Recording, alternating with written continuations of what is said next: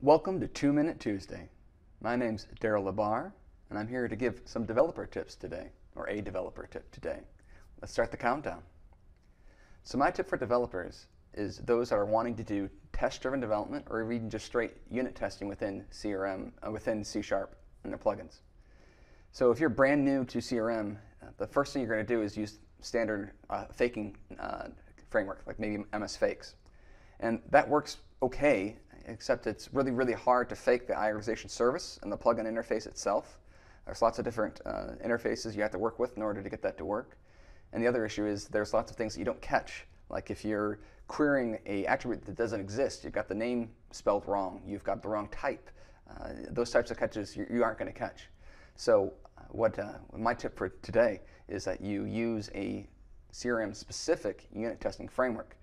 There's one I've created, it's been around for a while, called XRM Unit Test.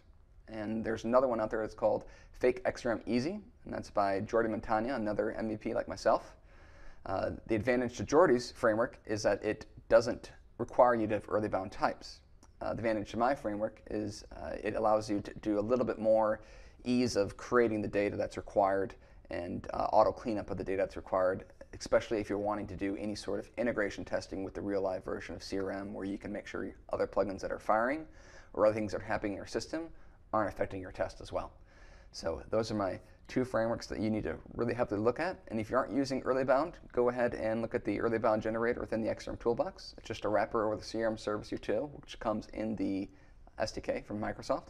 And it's just a way to look at your organization and generate your types, so that way you don't ever have an error that you don't catch when you're deploying it. You actually get to catch it at compile time. So see you next week.